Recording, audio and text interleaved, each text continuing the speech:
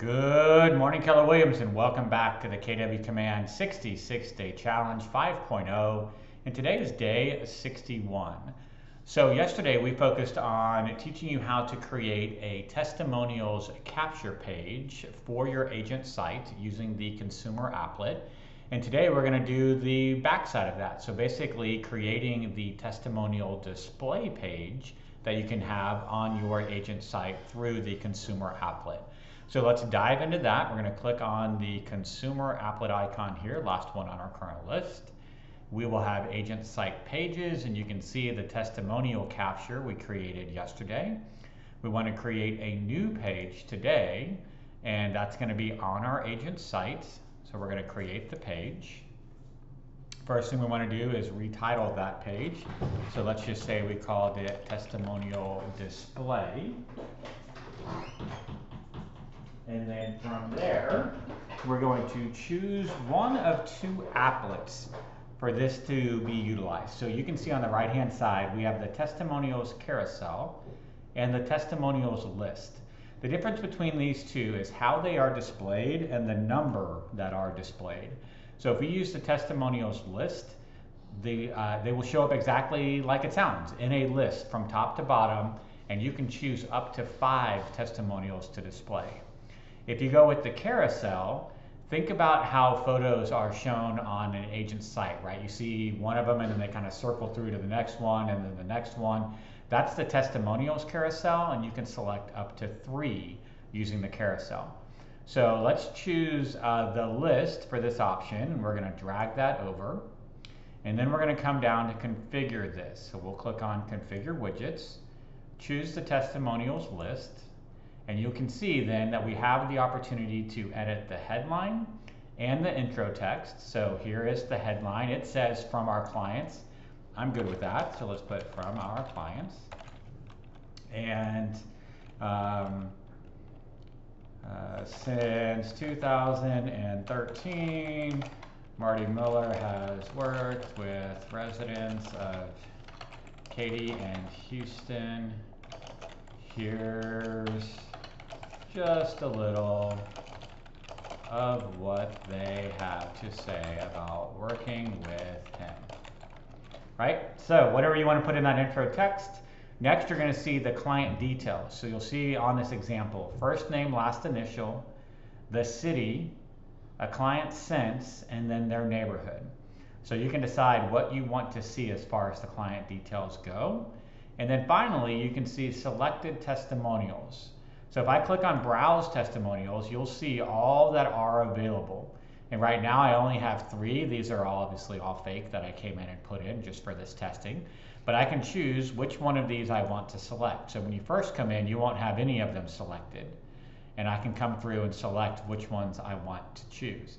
I really like the way Keller Williams has done this, because sometimes when you send someone to a testimonial site, you ever had that person that never gives out 5 stars, like nobody's perfect, and they give you a 4-star review, which is like, oh, it's always the worst, right?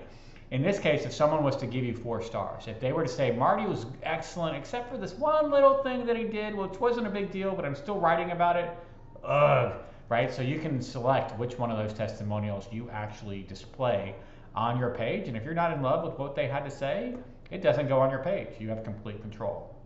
So I'm going to click on continue, and then you can get an idea of what it looks like, right? So it says from our clients, here's the information, here are all the reviews. If I click on save and apply, and then we're going to do save changes, it'll say, would you like to continue in order to publish? We're going to say yes. We're going to go through the exact same process that we did yesterday. So we're going to click on add page, and we're going to do testimonial display, and then continue. And then you'll see it's going to say, okay, what do you want this page to read? So page title would be reviews about Marty, right? Something along those lines. URL slug is reviews about Marty. And then SEO description, hear what real life clients of Marty Miller have to say about working with him. Whatever you want that SEO description would be, right? We're going to click on save, and this setting is now updated, if we go to this site, which was RTT Agent, right, rttagent.katywview.com, we should see this now as a sub page underneath the menu. There it is, reviews about Marty. And if I click on it, you'll see here are those 3 reviews that we selected. If I wanted the carousel view, just to show you what that looks like, we would go back to Agent Site Pages. We are going to edit this page, and we are going to use the testimonial carousel. We're going to get rid of the testimonial list, right? And then we're going to configure the widget. Whoops, there we go. Now configure the widget. So from our clients, and then you can see the client details, which ones were selected. Let's save and apply. And now you can see it's a little bit different, right? So it takes up less space on the website in general, but it doesn't have that description, and I can only select 3 to actually display. So if we went to publish, just to show you what it looks like, now that we have published this, this should be updated. And so if we go in and we do a refresh, you'll see this is what the page now looks like, right? So not as much content really, not the best description. Now you could always come in, right? And again, we're just kind of learning more about editing these pages. I could still put in my agent profile at the top, right? And then have my actual reviews down here. So that's another way to do it. If you are on a team, you could bring in the team widget or maybe your company profile widget. To get rid of a widget, you just click on it, and then you should be able to delete it from there. So a couple of different ways that you can build out what you want your page to look like. Personally, I really like the testimonials list because it has that description. So, but again, that's going to be up to each of you and how you want to build that out. Again, just always remember that whenever you're adding agent site pages, it's a 2-step process. First, you have to create the page, which you will see in this list. Then you have to come to Site and App Settings, Agent Site Pages, and make sure that the page has actually been selected.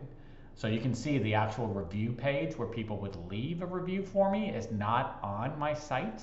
Now I can still send them there, right? And so I can come in to, no, I apologize, you have to have that on the actual site to send them there. So I would have to go back in to Site and App Settings, Agent Site Pages, add a page, and we would do the capture. So tell us about working with Marty, right? Something along those lines. And then the slug could be working with Marty, and just had a recent closing with Marty as your realtor. Tell us about your experience. Boom, done, save, now on our page, right? So you saw previously it was just the reviews. Now if we do a refresh, we'll have the ability for someone to review us, and then the reviews about. One last thing, if you don't like the order, right? So I kind of would want this one first and this one second. I can always come back in and move these by clicking on the 6 little dots. It'll save. Now I can come in, do a quick refresh, and that should update the list. So there you go. Now let's tell us about working with them, and there's reviews about me. So that's it for agent site pages. There are several other different ways you can build out agent sites, but like I said, most popular is creating a testimonial capture page and then displaying those testimonials on your agent site. Tomorrow we're going to dive into landing pages, so stay tuned for that. And as always, I look forward to talking to you again real soon.